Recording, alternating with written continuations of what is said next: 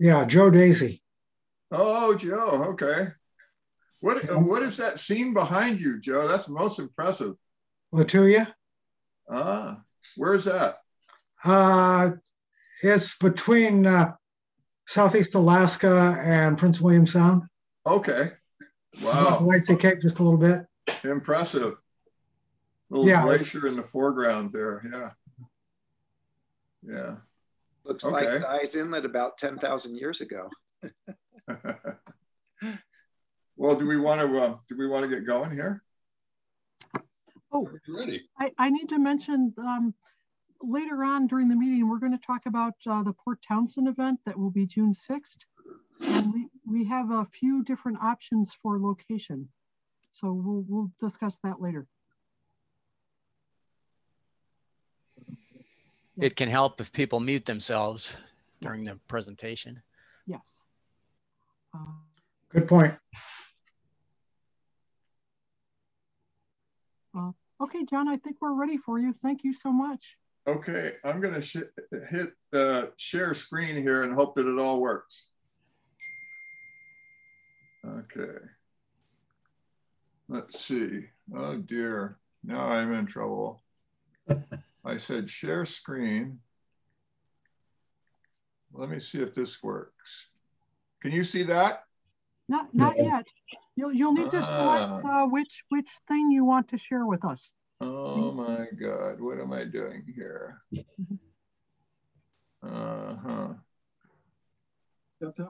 Okay, open Zoom US. Okay, I'm back. Now I need to share screen. Photos and there we go. Can you see that? Yeah. Am I sharing a screen here? Yes, you are. Yep, I can see. Okay. Do you see the whole thing? I see Discover Project, and hold on, I got to move this little guy, Earth, and I see the back of, which appears to be a book. Yeah, this is, okay, as long as you can see this. Sure can. I'm starting chronologically with these 4 programs that I'm going to talk about tonight, these 4 projects. And this one started in about 2007. I got a phone call one day from an administrator working for Impossible Pictures in London, England. And they were doing this program for the Discovery Channel called, at that time, it was called 10 Ways to Save the Planet, but they only ended up with 8 ways. So they called it Project Earth. And the project that I was involved in was on disc 2, episode 4. It's in the center of the, or the upper end of the middle column there, Brighter World. And it was the scheme was to produce a fleet of drone trimarans 150 feet long that would sail around the ocean and make clouds by spewing submicron size water droplets out the top. And these trimarans would be powered by Flettner rotors, and those are these big cylindrical things, and they spin up and they act like a sail. They drive the thing forward. The brainchild of this was this guy here, Dr. Stephen Salter. He and a climatologist named John Latham came up with this idea, which is pretty harebrained. And so this project had actually 2 phases. One was to produce the droplets, which they were never able to do other than pyrotechnically. And the other one was to produce a prototype vessel, which you can see here in the background, which is a Searunner 34 that we fitted with Flettner rotors. So I'm going to lead you through this project. It's pretty interesting. I'd never done anything like this before. I mean, I'm talking with this guy on the phone, and he's telling me that he wants to borrow a trimaran on which they want to fit these Flettner rotors for a demonstration. And I said, well, you know, nobody's going to let you borrow a boat and then modify it to the extent that you want. So, and the, you know, the whole resale market was very, very slow at the time. And I said, hey, it's really pretty cheap to go out and buy one. So we looked around and we found one and fitted them with these Flettner rotors. And this is what we came up with. This is the boat ready to go, except that the movie company didn't like the full candy stripe, so they made me paint most of it out. They left the middle one and the end ones, and the rest of them they wanted me to paint out, which was a shame because it's the only way you can really tell that the rotors are spinning when they're spinning, because they're so well balanced and they're so true that if they were just painted white, you wouldn't be able to tell whether they were standing still or not. So in the beginning, I decided I really needed to get smart about Flettner rotors and figure out how these things worked. So I had an old model of a Searunner 40 passenger catamaran laying around that I had fitted with radio gear. And I had a 2-channel radio. And so I made a Flettner rotor and put it inside this thing.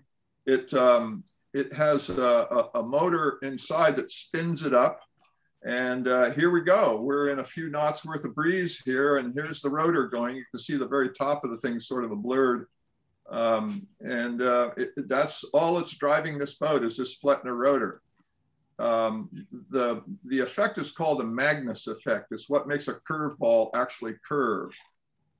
Because the rotor is spinning in a free airstream, when air is passing by it, obviously, one side of the rotor is going against the air passing by it, and one side is going with the air going by it. It creates a differential pressure between one side and the other, which is basically lift, and it works just like a sail.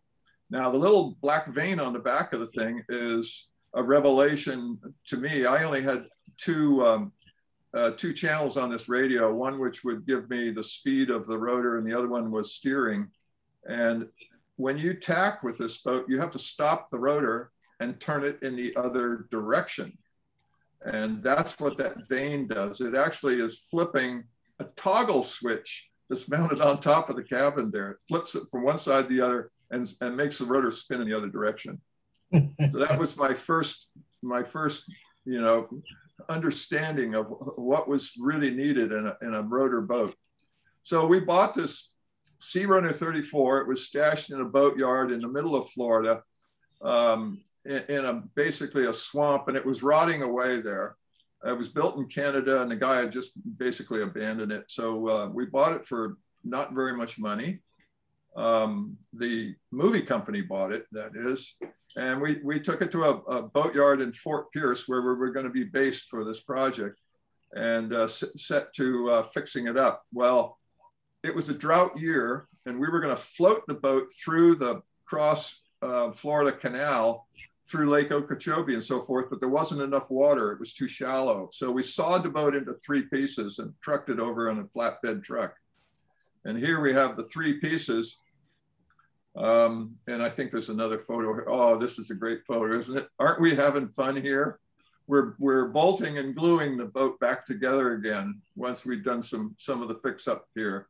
That's me in the background, and a boat builder friend of mine named Tim Zeal in the foreground. And Tim and I were a real team. We're the guys that built the rotors.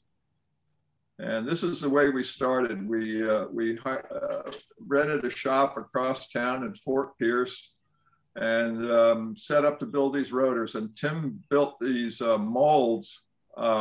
This is a pure radius cylinder mold here. A female cylinder, which we lined with thin aluminum, 040 aluminum. And we cut the radius with a router pivoting on an arm. So it was absolutely perfect. And then we cut each of the cutouts for aluminum square tubing stringers to go into it that were absolutely perfectly flush. And then we pushed the aluminum down into the mold, and all of the joints for each aluminum panel were right on top of the mold formers.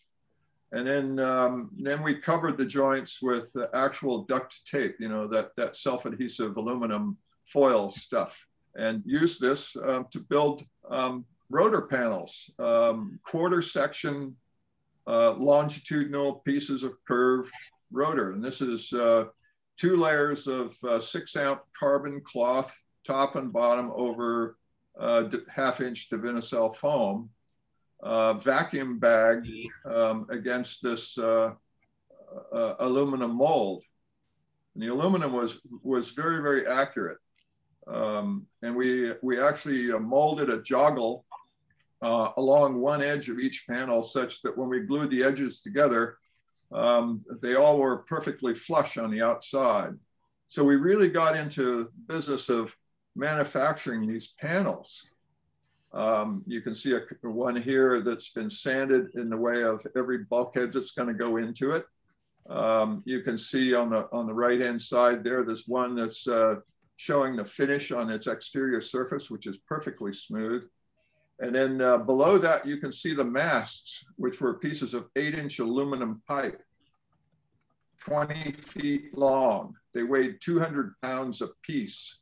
And we stuck those in the boat, beefing up the cabin top where we drill a hole through to receive them, and beefing up the floor where the foot of the mast base was going to be, surrounding it with a lot of reinforcement and so forth. And then we had to build these fences, which are those washer-shaped discs that are on the outside of the rotor. And you can see a table there that we built using metal studs to make it absolutely perfectly flat, so that it had no wobble or anything. And that was built just doing a wet layup on the table with carbon and the same foam. And here we are, we've got 2 panels. We've taken the aluminum out of the mold. We're just using the stringers now.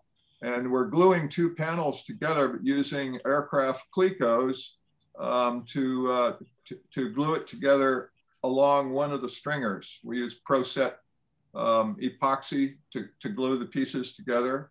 And then after that, we added a bunch of bulkheads. The ring bulkheads are 1/4-inch plywood to keep them as light as possible.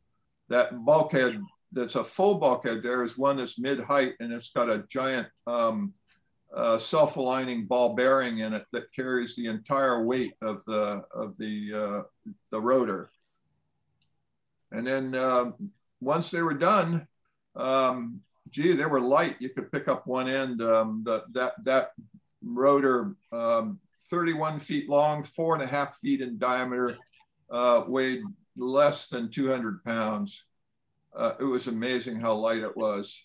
And we put it on a spit and rotated it around. We fitted it with these fences. We went into manufacturing on these fences and built a bunch of those, cut the hole for the rotor on the inside, 4.5 feet in diameter, perfectly with a router on a table, swinging around, and cut the outside edge, swinging around with the same router, and put the whole thing on a spit like this and rotated it. And when we did, we found out that the runout on the surface of the rotor, 4.5 feet in diameter and 31 feet long, was less than 1/8 of an inch. We were that close to being an absolutely perfect cylinder. And when we stood them up and rotated them on the boat, and they were bright white, you couldn't tell whether they were moving or whether they were just standing still. And here you can see the bottom rotor there isn't painted yet. We just painted them with house paint, latex house paint. We didn't even finish off the edges of the fences there, each one of those washers. It's just raw foam with carbon on either side.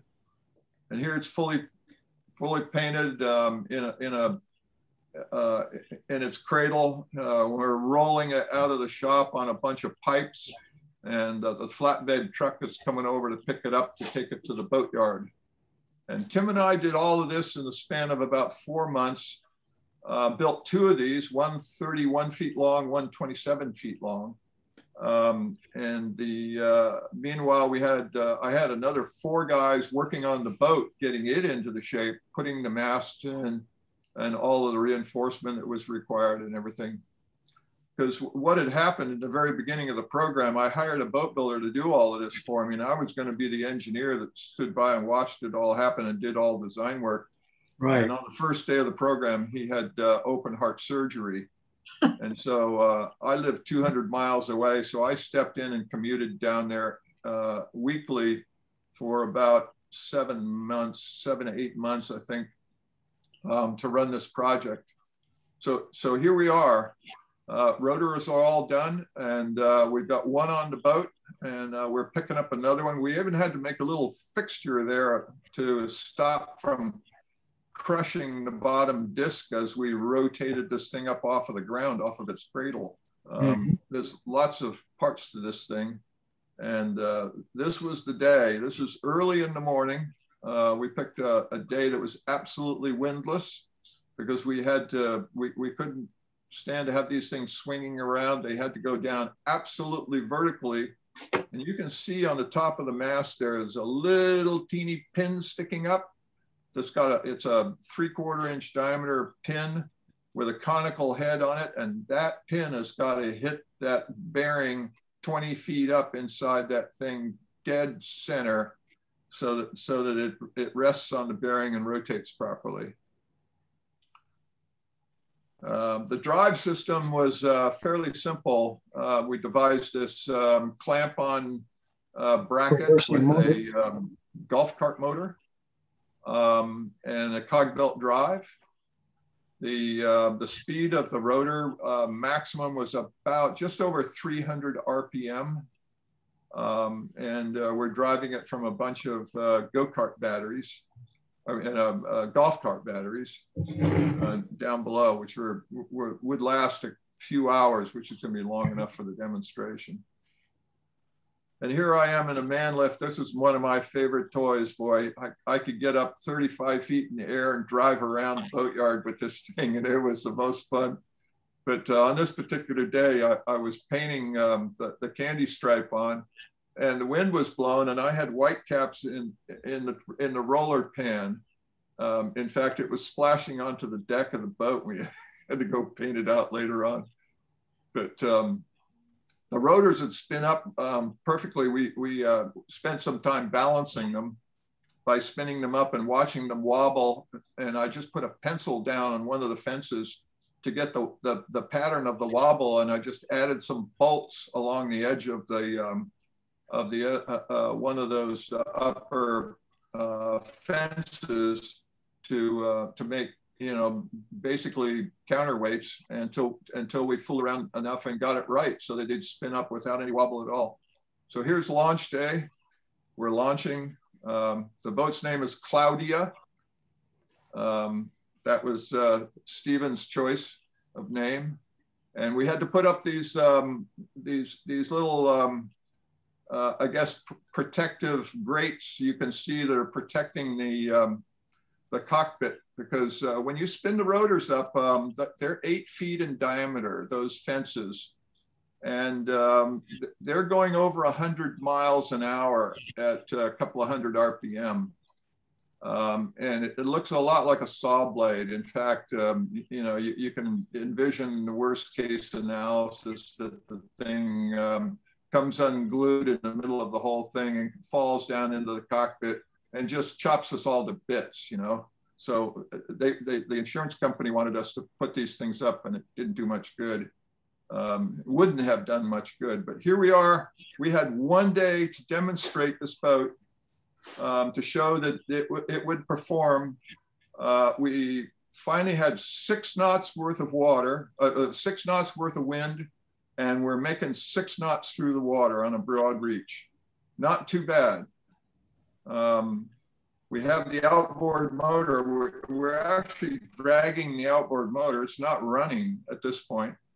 You can see Stephen in the cockpit. I'm leaning over in the back there in a light t-shirt, and the guy in black is a guy that you'll recognize if he turned around. His name is Kevin O'Leary of the infamous Shark Tank. He was one of the producers of this thing. he made it very easy to dislike him. In fact, I came close to throwing him off the boat at one point. Thought that would be a bad career move. But this was our crowning glory day. The boat worked flawlessly. Stephen tried desperately to give the boat away to another academic institution that could run more tests and play with it and get some data out of it. Couldn't find anybody. Finally, it had to be disassembled, and the rotors went to a landfill, and the boat went back into sailing condition. So that's the end of that project. The next project happened in, I think, 2010. I was reading WoodenBoat magazine one day, and here's this challenge from WoodenBoat and Professional Boat Builder magazine saying, hey, we're looking for a design, and it must be fast and seaworthy and simple. It must be Spartan-Nova accommodations for 2, must be trailerable, maximum weight of 3,500 pounds. The most must have positive flotation, watertight storage. And finally, the boat must have good seeping attributes with the ability to sail to windwards in a gale. I thought, hey, they even picture a trimaran there. I think that's one of Kurt Hughes's. And I thought, geez, you know, that's pretty easy to do. So I started doodling and came up with a boat I called the DC-3, the Design Challenge 3, or, you know, giving at least some credit to the old DC-3 airplane, which is after 50 more years is still flying around in most of the world. Just, you know, one of the planes that's iconic and going to be around for a long time. Dope Runners planes. Yeah, right. And here's the interior. It's got a place to sit down below and some berths up forward, and a aft cabin that it's got a head in it and can make a berth up, and it's got a lot of options. It's outboard powered. And it's got our latest in swing wing technology. And I wrote up this this thing and sent it in along with a model that I made of it, demonstrating, you know, how the boat was built. The forward cabin top is a constant camber panel, as are all of the hull panels. The aft cabin top is also a constant camber panel. The thing is very simple, basic to build. It's got this new swing wing technology that we were advocating for smaller boats, and it folds up to 8.5 feet wide very easily. You just push it in and it just swings in. Whoa, a little green there, but yeah, you get the idea. And by golly, I won the competition.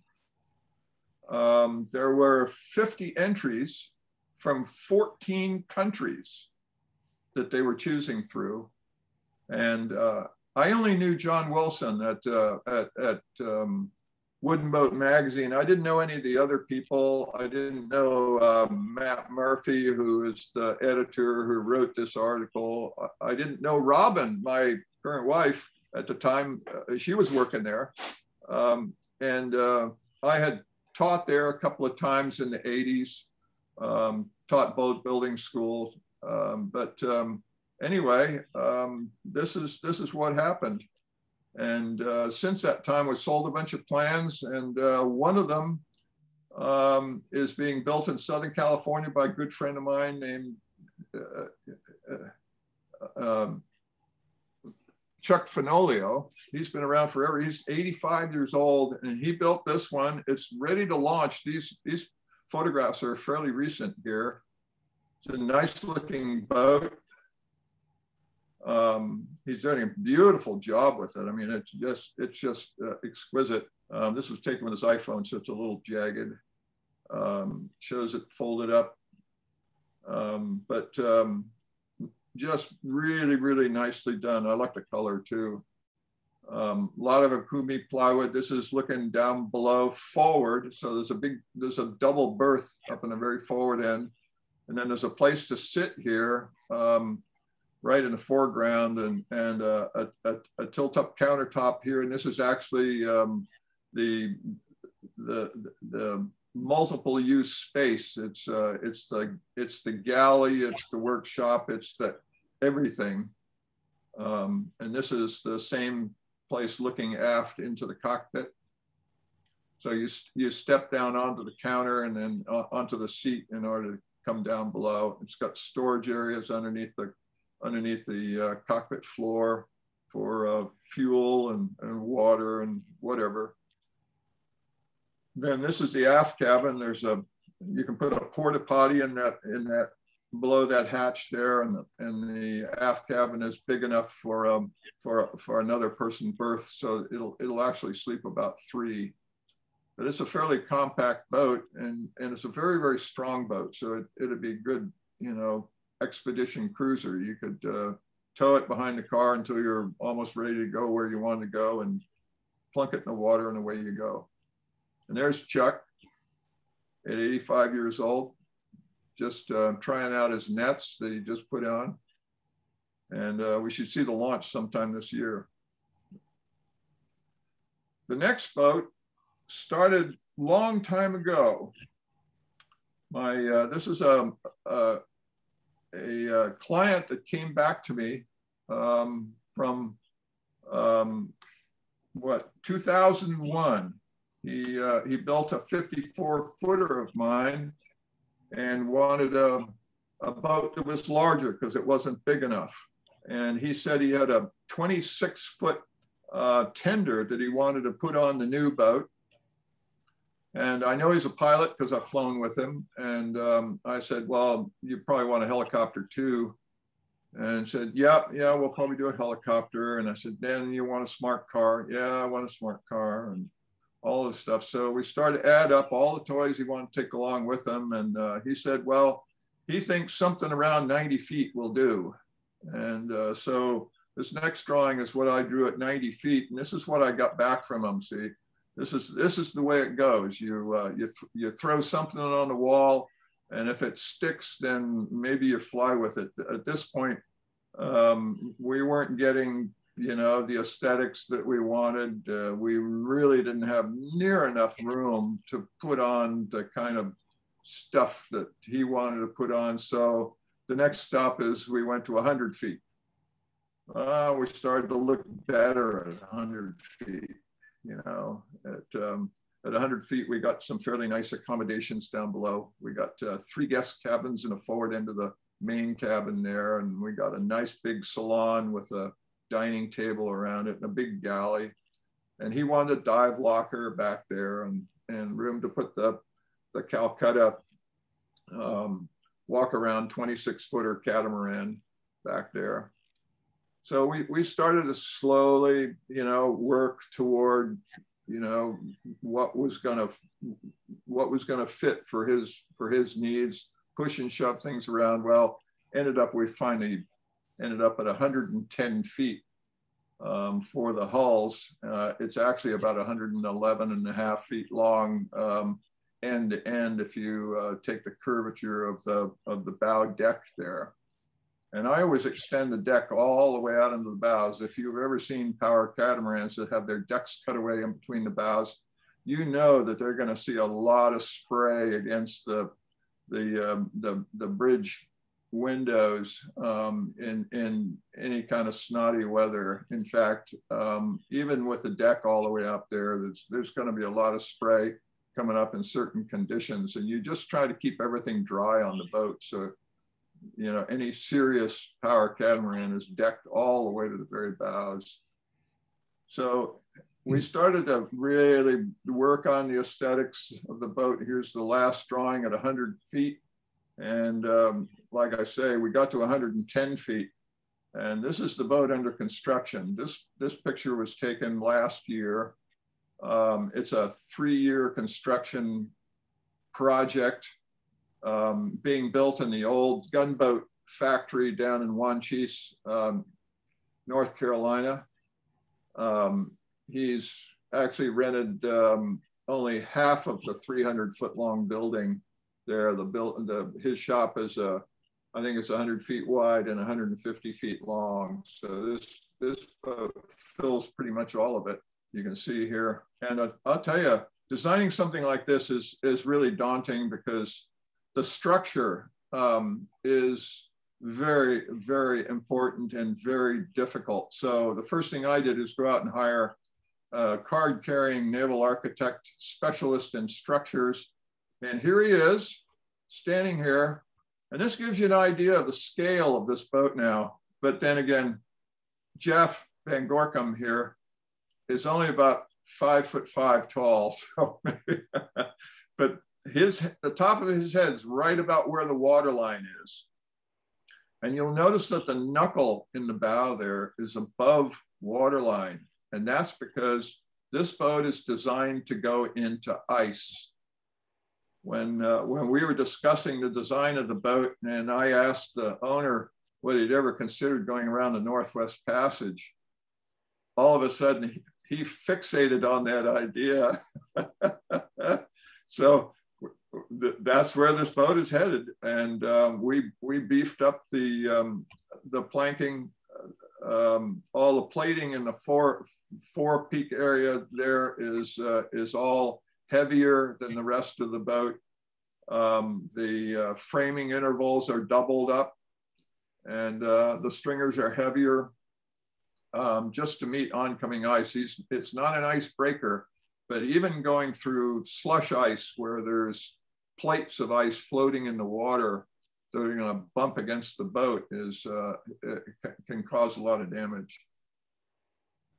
And so you can see the gargantuan size of this thing. It's the stairs there are 8 inches a step, so you can get an idea of how high that is off the ground. It will draw about 4.5 feet of water when it's launched.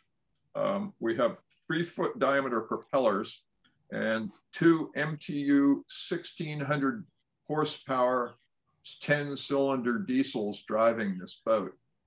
It's got 12,000 gallons of fuel aboard, so we can do, our range is about 4,000 miles at 15 knots.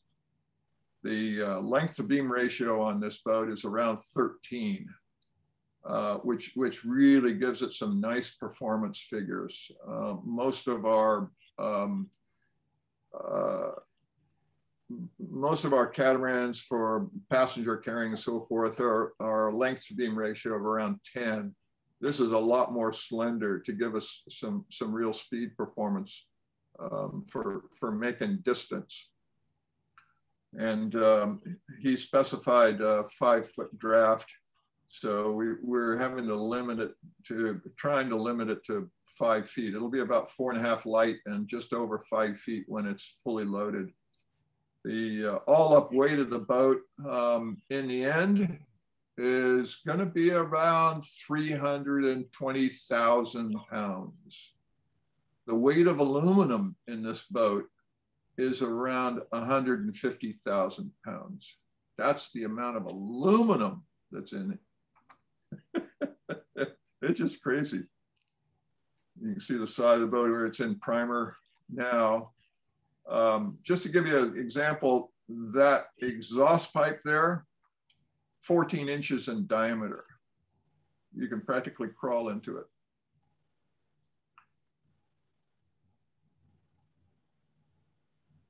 And the interior is under construction now. He added another crane on the foredeck, which I'm sorry to see, because he wants to take his 17-foot twin V outboard powered catamaran with him. So we're going to put it on the foredeck, I guess. This boat has two 250 kg Rockna anchors that go in those little slots there. And the total weight of chain on board is about 3,500 pounds. 5/8 chain, high strength. And this meets the American Bureau of Shipping standards for for super high strength holding power anchors and high strength chain. We're meeting ABS standards throughout the whole thing, even though we don't have to. The owner's going to self-insure. He's not going to, you know, there's no financing involved, but just as a check, meeting ABS standards for aluminum vessels is a good qualification to make sure that we're on the right track. Here's the interior. We're standing here in the main salon looking forward into the accommodation areas. And that one portion there that's floored on the left is 2 staterooms. The interior of the boat is entirely suspended from the main structure on top of a self-adhesive tape called Searunner. And it's a shock absorbing foam tape. And there are no through fasteners between the interior surfaces that you will see when you walk into the boat into the boat structure itself. Aluminum boats typically are real rattle factories. It's a very high modulus material, so it transmits a lot of noise and vibration. And the only way to get rid of it is to go to extreme measures to isolate all of the boat structure from the interior. Even that plywood floor there is 3/4 of an inch thick. The middle layer in that plywood is rubber. It's a special type of acoustic rubber plywood designed to not transmit noise through it. And then we've foamed the entire inside of the skin structure on the outside. You can see there, and then paneling is being stuck on top of that and adhesively fastened with that Searunner tape to all of the studs and verticals in the boat. And here's the beginning of the woodwork going to the boat. A lot of paneling going in, fancy woodwork paneling. Yeah, the boat's going to be a real show boat in the end. Here's one of the bathrooms with a shower pan installed already, and that's a door to the outside. You can see there, and so that's part of the walk around deck beyond it. So this is what it looks like in a rendering. It's going to have a fly bridge. The actual second deck is being built separately off the boat and won't be stuck on the boat until they get it out of the shop, because there isn't vertical room in the shop to put it on. But they will be able to get the lower deck on with a Portuguese bridge around it and everything. He's showing a Jet Ranger here. We have an updated one coming up. He's actually showing a monohull tender right there. That's actually a catamaran, and showing a smart car. And he's since added a 2-man submarine to the list of toys. There we go. There's the R-44 Robinson helicopter. That's the real helicopter that goes on board. The skiff is not going to be there in front of the helicopter. That's already been moved to the foredeck. And the Carib catamaran tender is showing there now. That's the actual one that's going to get used. Lots of solar panels, and a big, huge aquarium window there on one side. In the main salon there, the wall, outboard wall on this side is going to be entirely glass, and that glass is over 1 inch thick to meet strength requirements for the boat, because it's got to take, you know, broadside waves and so forth. And then finally, my boat, Syzygy. This is a boat that I'm not selling plans for, so don't ask me. Syzygy is a technical word meaning 3 celestial bodies in alignment, namely the Earth, Moon, and the Sun. On any eclipse, solar eclipse, that's when the planets are in syzygy. And it started with one drawing and a model, of course. And I found out some interesting things. I would want to use the flat wing, swing wing technology that Jim Brown came up with, that we've used in a number of other boats. I also wanted to make the ACCAs arched to make them nicer looking. I wanted the boat to really look nice. So everything is rounded, molded, as much as I could. It's a plywood and strip plank boat. It's all wood, but people are fooled. They think it's a fiberglass boat when they look at it. And it folds up very smartly. And I'll show you the folding system as it was developed, which was the main focus of the construction here. I wanted to build something for myself that was academically interesting to do. And so I made the folding system rather complicated. But we'll see in a minute. This is one of the multihulls built on a flat table. It was built one side at a time, split along its vertical center line. Here it is rolled over. And the deck rolls up. And then I left an 8-inch wide slot along the top there that gets filled in with plywood so that I could reach down into the boat and attach the keel seam together on the inside. And these half formers were you know, screwed down to the flat table. I used them twice to build the port sides of both hulls, and then turned them around and screwed them down the other way so I could build starboard sides to the hull using the exact same formers. And I was shooting staples into them, and it was 1/4-inch plywood there. They were pretty well shot by the time I got to the 4th hull. The main hull was built standing up on the same table. Some plywood, some strip plank, a narrow hull shape, 14:1 slenderness ratio.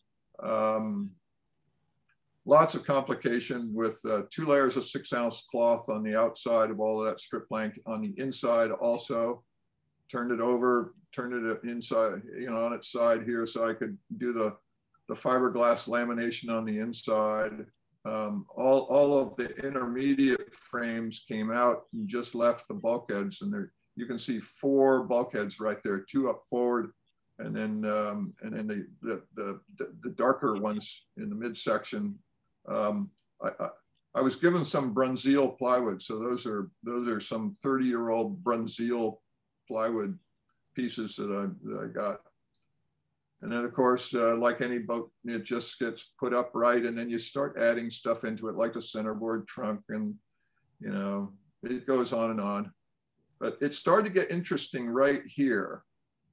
I didn't want the ACCAs to go all the way through the boat, because it would get into the cockpit area, and it would stop you from having any access into the forward part of the boat except through the foredeck hatch. So I stopped the ACCAs right at the hull side, bottomed them against the hull side, and then Robin came up with this brilliant idea of why making that bulkhead, the aft bulkhead, flat. It should be curved because everything else is curved. So I pulled a slight curve in it, and all of a sudden the bulkhead walks over on top of the ACCA there and supports the ACCA, and that was the primary support for that ACCA. So those are 2 layers of fir lumber with 1/4-inch plywood top and bottom. Solid, absolutely solid. They take a lot of bending stress.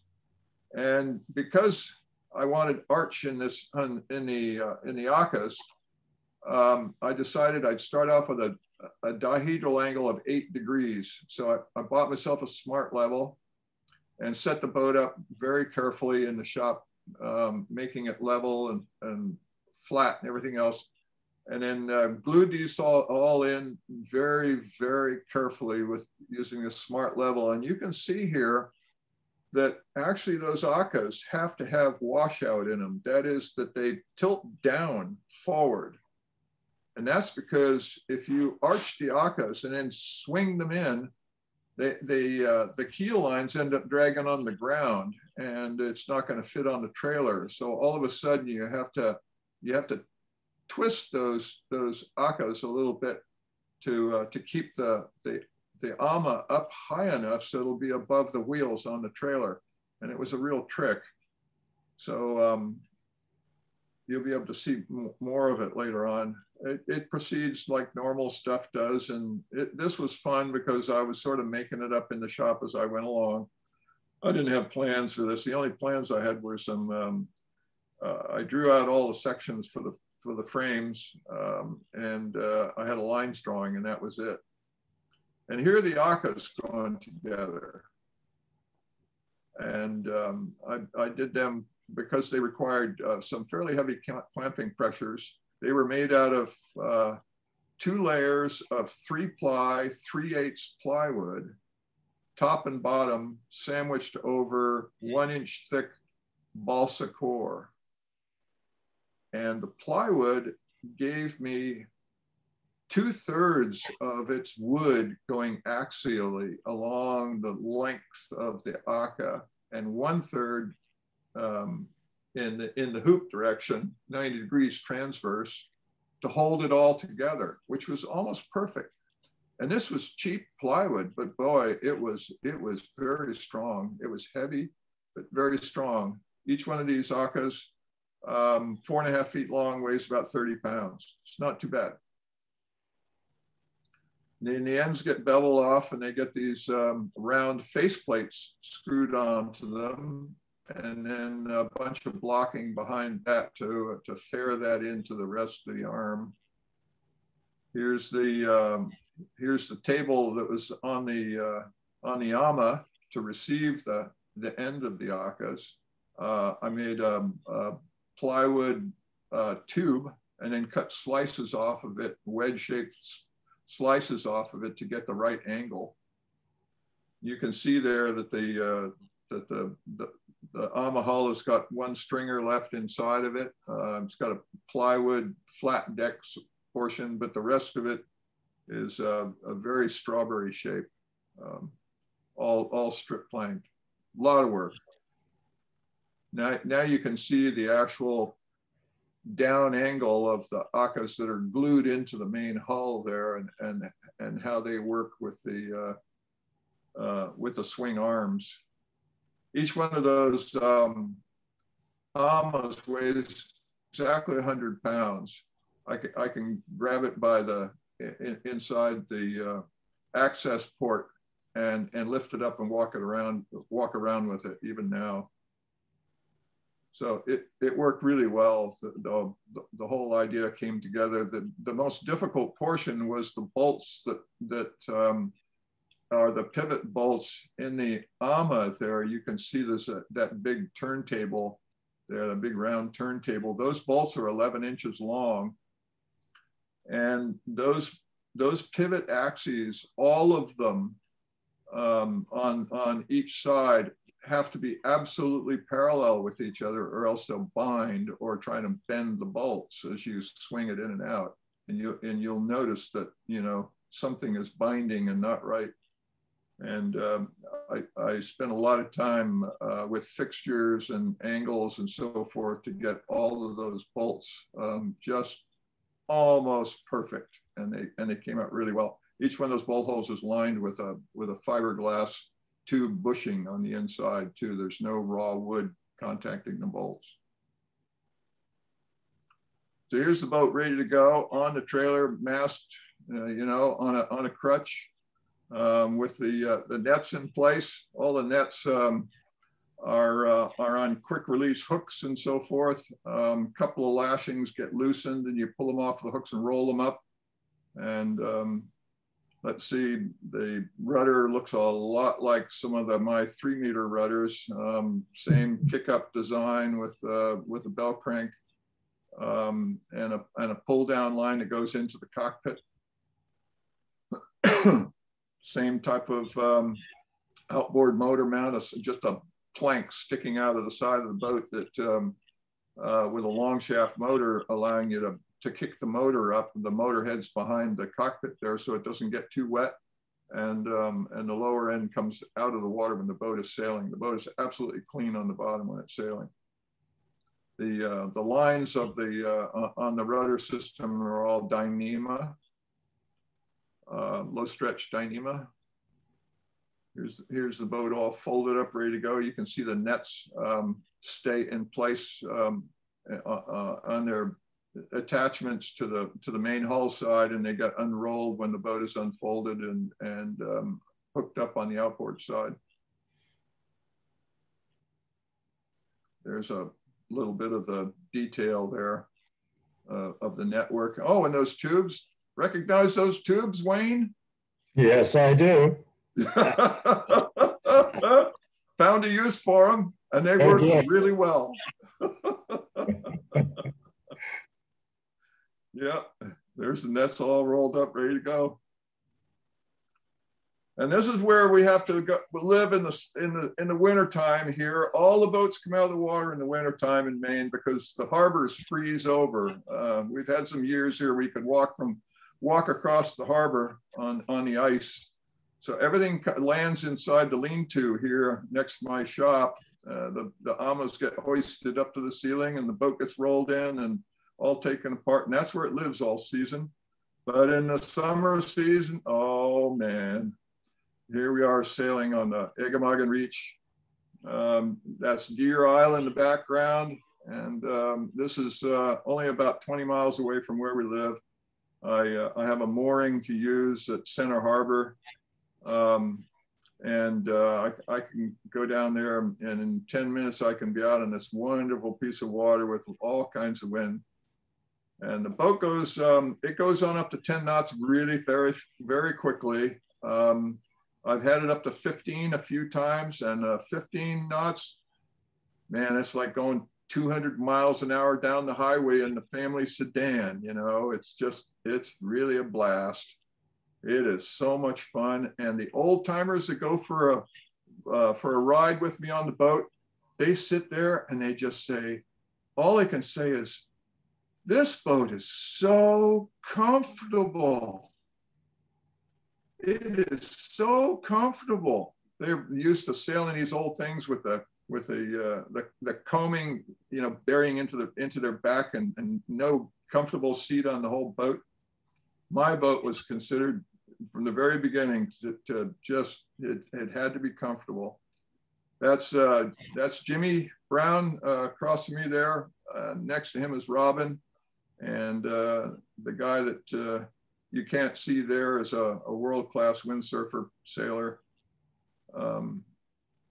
This is our first day of sailing. We're having a little trouble with the halyards because the halyards were Dyneema and they were slipping on the cleat. We couldn't cleat them off. The Dyneema line was so slimy that it wouldn't hold on the cleat. Finally ended up having to go back to the old Hobie system of using a halyard lock on the mainsail. And the jib is now seized onto the jib stay with a roller furling. So the whole jib and everything just rolls up and it makes it so nice. No big head sails, no fancy stuff, no gear all over the boat, just 2 strings to pull and away you go. So a lot of fun. So that's the end of my show, folks. Abity, abity, abity, that's all there is. Yeah. Thanks for watching. Thank you, John. Yeah, thank you. Yeah. Very nice, John. Thanks a lot. Beautiful, John. That was terrific. Well, I'm not trying to sell anything tonight. That's unusual.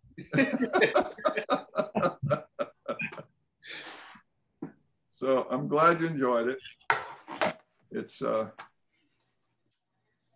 long is the boat, John? Pardon me? What's the length of the boat?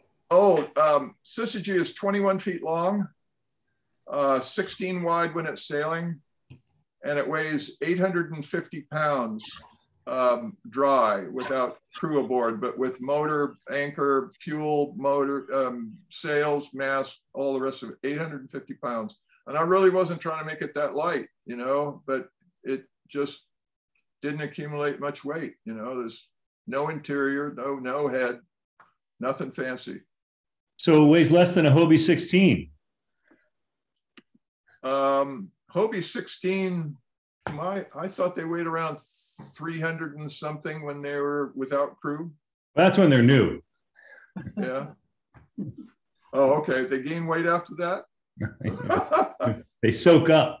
Yeah, this boat's got a Hobie 16 rig on it, but with a larger jib. I moved the hounds up so that the jib is bigger, and found out that I had to put spreaders on it because the mast was bending pretty wildly. So I got swept back spreaders on it. But yeah. So Wayne, what's the story with those tubes? Those tubes I bought when I was building 3 meters. I was going to use them as ACAs.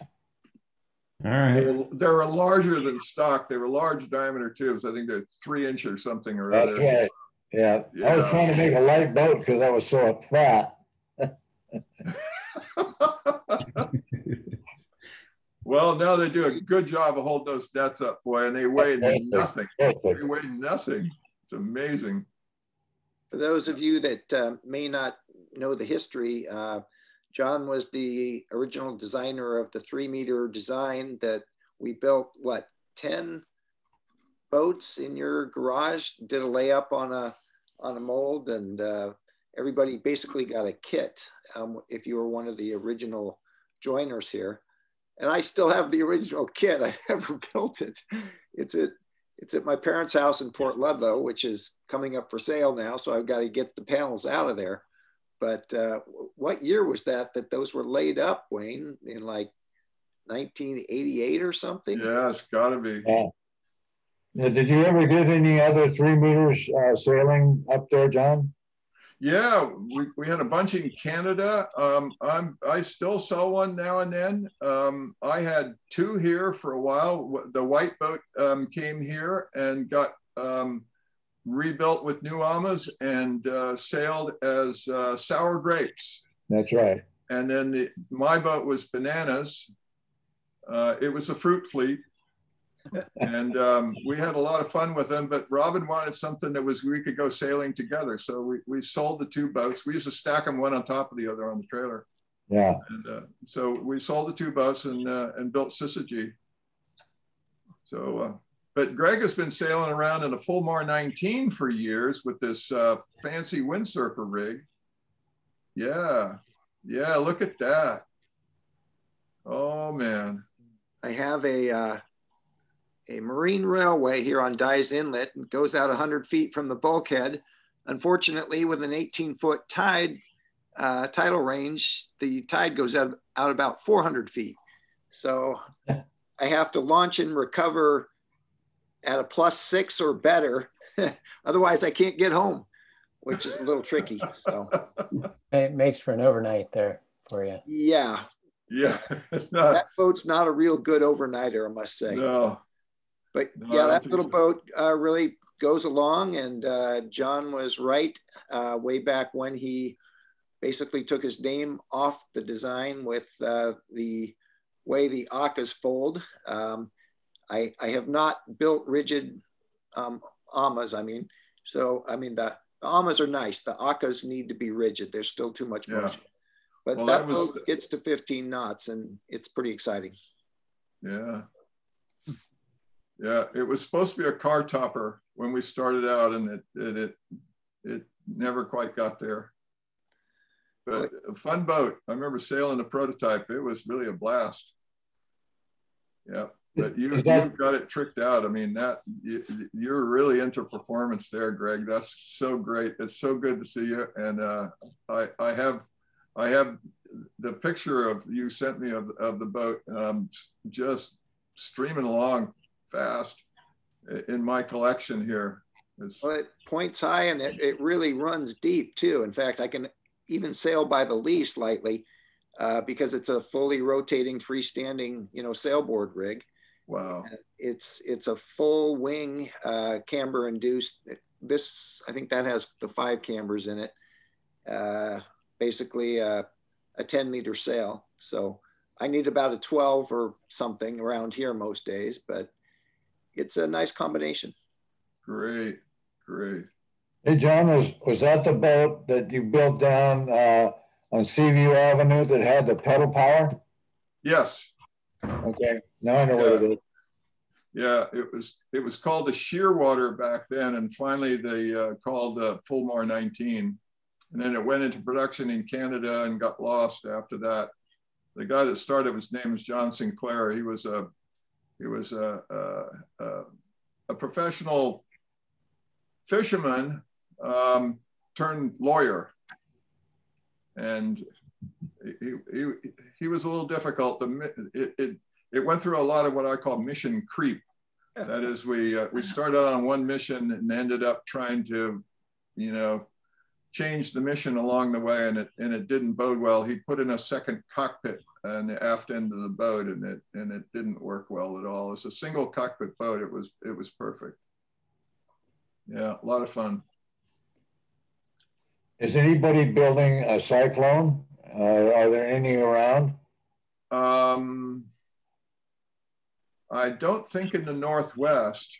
There are a few in California. I sold quite a number of plans, and I can't remember. They're scattered all over the place. I remember sailing out with you and I think your wife was along, and Lee Murray. Lee in Virginia. Yeah. Yeah, we had a nice sail that day. That was a fun boat. That was really a fun boat. I really loved that boat. And that's what this new boat, Syzygy, is all about, is to get back to that. That's what it looks like. A little shorter, 23 feet was a little bit too much for me. So I made it lighter and smaller. And yeah, that was a fast boat. That would go over 15 knots easy. Yeah, but it was comfortable. That was the big deal. It was so comfortable. You could sit there in that seat and have all the cocktails you wanted. Yeah, and nobody had to move when you came about. No, just sit there. Yeah. That was fun. I'm wondering if we can get an update from Joel and Patty on the Marples 35 that they're finishing. Are they here? We're pretty close to ready to go cruising. We pulled the boat out and inspected the bottom, moved the water line up a little bit and put it back in the water. And so now Patty he's up in Seattle right now visiting her parents. She's going to be back on Friday, and then we're going to get ourselves ready to head south. So we're out of excuses to not go south. The boat's ready. I think we're as ready as we're going to get. So just start looking for a weather window and start moving our way south. How much did you wind up raising the water line on the main hull? I think we raised it 3 inches. We didn't need, we raised it 3 inches. We really only need to raise it a couple inches, but I didn't want any more slime on our white paint. So it looks a lot happier now. Okay. Speaking of slime. When do you think you'll hit San Diego, Joel? It's a good question. I mean, next 2 or 3 weeks, it depends. Wow. If the weather's nice, we may kind of go down the coast slow, but if the weather doesn't look that great, then we'll just work our way until we at least get around the corner just to get into some better weather and a little bit warmer weather. So it's a good question. If the weather's really nice, behaves, we might spend some time in the islands. Otherwise, we might just keep working our way south until we get closer to San Diego. I ordered a code 0 for the boat, and I think it's not going to be ready until after we've left. So I think we're going to meet up with one of the offices down in San Diego to put it on. So I know we'll be down there within the next month anyway. Where are you guys at right now? We are in San Francisco Bay, actually in Richmond right now. Cool. we sort of done as much as I think we can do in the bay. And so yeah, now it's time to start becoming real cruisers. Okay, well, be careful going down the Sur coast. Yeah, yeah. You don't want to wait too long there. It blows 35 every day in the middle of the summer. I'd prefer to avoid that. This time of year, you should be getting, the wind could probably go from either direction, but once you get into June, it'll be pretty much steady from the northwest. Yeah. And then it this gets really a lot harder. Yeah, I think it's gonna be a nice time to go down. I've been watching the weather and it's getting more consistent, and you know, we can, because we're both fairly rookie sailors, we may just day hop our way down. There's enough places to go, and if it gets complicated, we can just do a quick overnighter. But it looks like we can just work our way down pretty easily. We just had some friends do it a couple of weeks ago. They sailed from just 2 boats over from us. They went down to San Diego and had a pretty nice ride. So we're just going to kind of follow in their footsteps. Yeah, I was curious. I'm down in Southern California right now, spending the days in San Luis Obispo and then Burbank in the afternoons. I noticed there was a gale out on the just off the coast for most of the week. So I was curious where you guys were at. Yeah, we're hiding from that. It's actually pretty nice in the bay. We're doing pretty well. I'm just messing around with stuff now while Patty's up in Seattle, and the boat should be ready in a couple of days. So then we just gotta put a little food on it, and we'll probably go around the corner and hang out in Half Moon Bay, and then we see some nice weather, work our way down to just start working our way down. It's not that long of a trip as long as we pick nice weather windows. So. Well, you can stop in Monterey, but after Monterey, you've got a long ways to go down to get to Port San Luis. Yeah. And that's the roughest part of the coast right there. Yeah. Well, thankfully the days are getting longer, and so we'll start early and yeah, figure it out. Is there any advantage of going out a little bit further from the coastline, like getting out about 100, 130 miles off instead of staying within inside of the 100 when it comes to the California during the summer? If you wanted to do it in one shot or go all the way down to the islands or something, maybe, but. All right. Nope, there's no advantage at all. That's what I was looking for. I didn't think. Well, you might be outside the zone of the Santa Anas, which could be a benefit. Sure, okay. Just have to watch those inshore sometimes. Hey, question for John. What kind of software are you using right now for both your designing and your modeling? Paper and pencil. I can't render that good. You gotta be using. That's awesome. I have never used software. When I need software, like for that 110-foot power catamaran, we hired HydroComp, which is an analysis group that specializes in hull form, hull design, and they can give you, all sorts of power analysis, resistance, rolling analysis, the whole works, and recommend propellers and stuff like that. It's not worth it to try and keep updated with that sort of stuff yourself, and because it's too cheap to have it done. I can't even buy the machinery to do it for the price that they will perform the calculations for you. I mean, not necessarily the calculations, but the rendering software, say like that 50. Oh, that's all done in Rhino, and that was all done by Jeff Van Gorkum. I didn't do any of that. What I did was basic design, act as chief engineer, and Jeff did all of the structures of the boat. I mean, we're using American Bureau of Shipping aluminum boats as the design method or the checking of our method to assure that we're not making any big mistakes. But other than that, it's all standard marine architecture stuff that I can do with a paper and pencil. I can do the calculations with paper and pencil, but when it comes down to actually designing the boat, he did it all with CAD using Rhino, and I don't really know how all that stuff is done. It's magic. I mean, he's gotten like down to the point where we're putting small details on some of those renderings. It's amazing. It looks like the renderings were done in Keyshot at a Rhino, but I was just curious if you had something else that was fancy pants. I couldn't tell you. I couldn't tell you. I'm just in awe of the quality of the product that comes out. Great, thanks. Hey John, how did you consider the helicopter deck? In rough weather, the deck is pitching all around and the helicopter's trying to put one skid down first. And what kind of impact surface did you have to have, or is it limited in the amount of motion that you can land a helicopter? Yeah, there is a lot of consideration there. The American Bureau of Shipping actually describes what has to happen, and the structure of the deck is actually designed for a low-level crash. And their main concern is that fire does not get through into the living spaces below. That's their main worry. Yeah, that deck is 18 feet above waterline. The boat is 35 feet wide, so it's reasonably stable. It could have been wider, except that we didn't want to have to go into huge shipyard spaces. The 35 feet is pretty much the maximum that you can get a travel lift to pick you up with.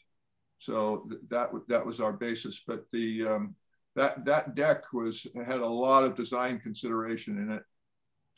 Yep, the helicopter has to be strapped down, and obviously there are operational limits weather-wise for the copter. Not an easy thing to hit a deck and then expect it to stay there. Once you're down, it has to be tied down very quickly if there's any action at all. This client is a pilot. He's a very careful pilot, very prudent pilot, and he would not fly if there was any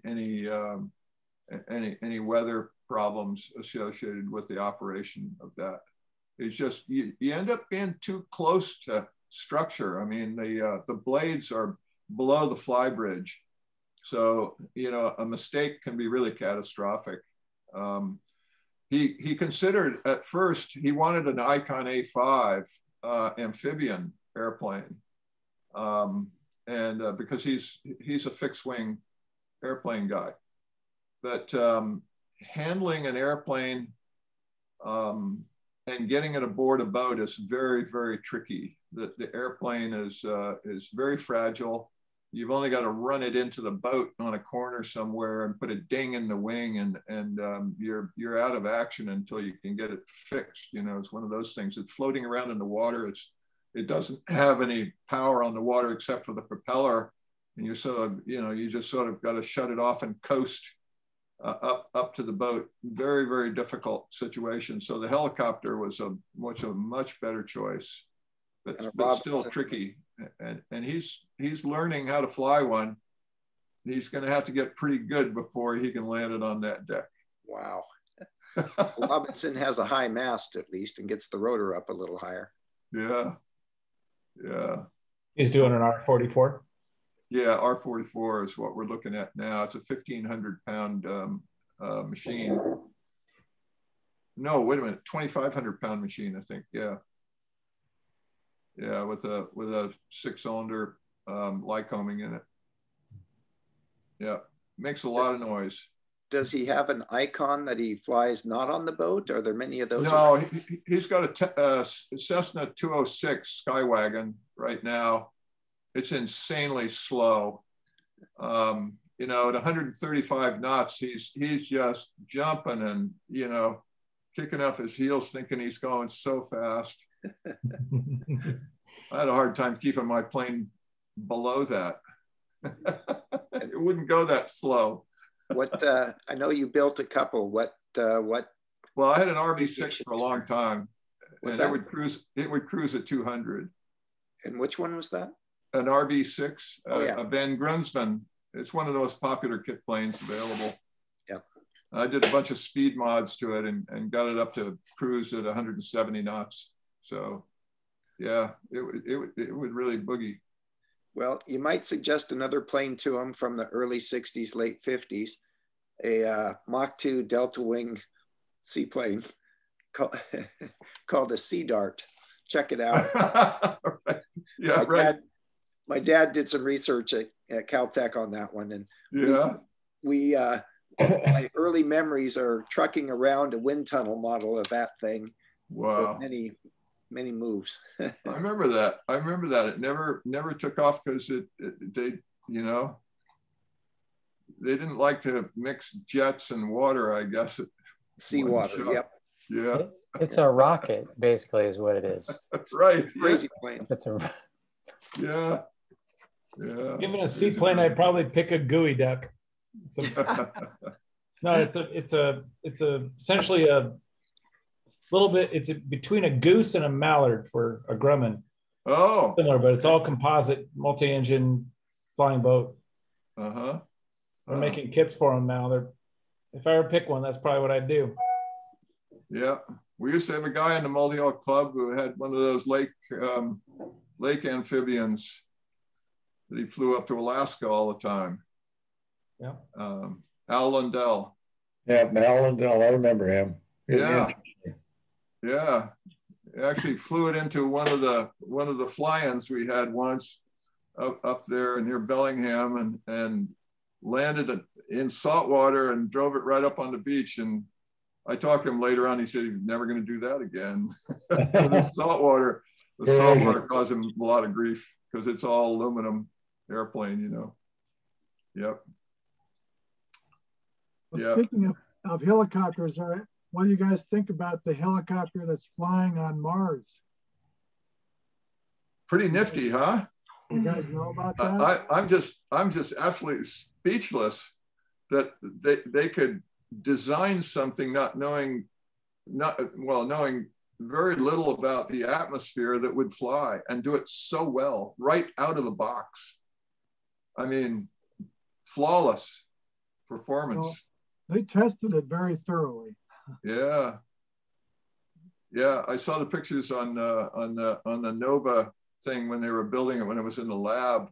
Right. And strange looking rotor blades. And boy, my hat's off to those guys. That's a real, some pretty nifty engineering. It's an engineering coup. They did it perfectly. Yep. Well, if you might remember from that documentary, most of the energy required for operating the helicopter is spent just keeping it warm. Huh. They only use like 40% of the battery capacity for flying. Wow. And the other energy is kept just to keep it warm enough to work in that really cold climate. Yeah, and then it can't go over and plug into the wall in order to recharge. I think the flight time was 10 minutes. Yeah, I mean, I'm just blown away with all the fancy engineering. They did it very well. Boy, those are smart guys. Very smart guys. Yeah. Well, I'm starting to fade here. It's late here. Yeah. It's almost 11 o'clock. I'm way past my bedtime. Thank you for staying up late with us. Well, I enjoyed it. Thank you. Thank you for having me. And I did talk to Jimmy. He knows you, Diane. He's talked to you before. And he will do something. He just has a real difficulty with his computer is all. He can't put things on the computer for you to look at because he can only see, something the size of a $50 on the computer, and he's got to go get real close to it and search around for it. But his mouth works really well. So he can talk, and he's got lots to talk about. Yeah, so. Yeah, he sure does. It would be great if Jim Brown would come and, hang out with us one of these times. Yeah. Dan Hill there has one of Jim's boats. Yeah. Oh, Yeah, Dan, all right. you want to?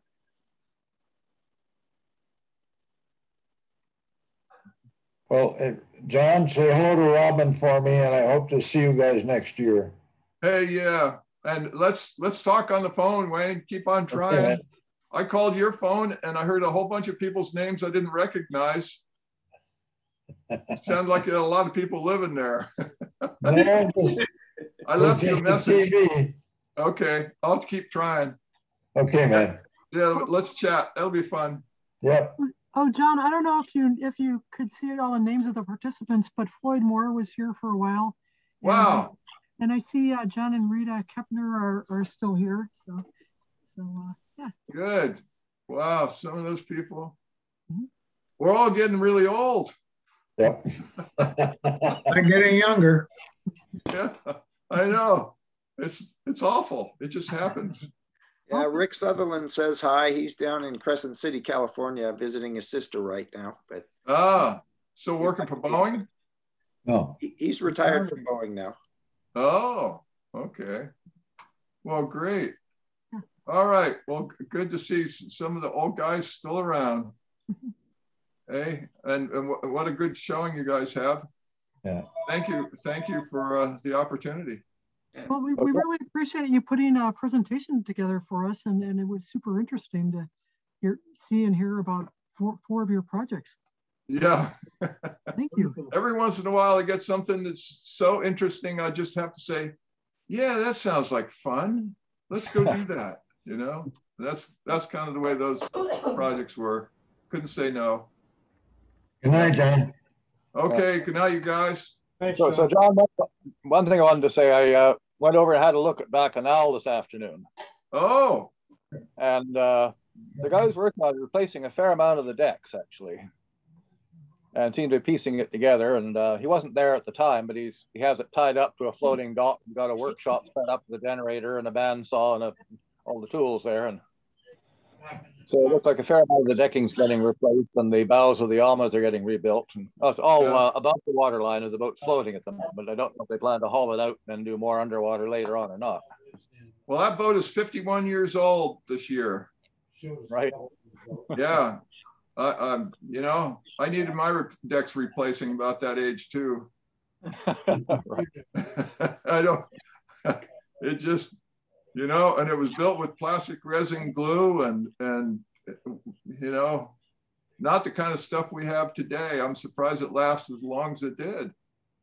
But geez, only hard work and it'll keep it going. Yeah. No, well, thank you for that. I wish him well. I hope he gets to go sailing and not just work on the boat some.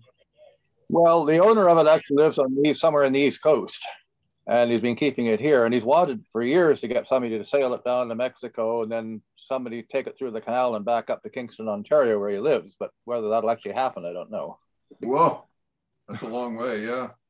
Right. Yeah. Huh. So this next Tuesday, right? A week.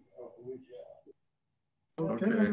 We'll have our club meeting and social time next. And John, you're always welcome to come and see us anytime you want. Yes. All right, I'll stop in once in a while. Thank you. Thanks for the invite.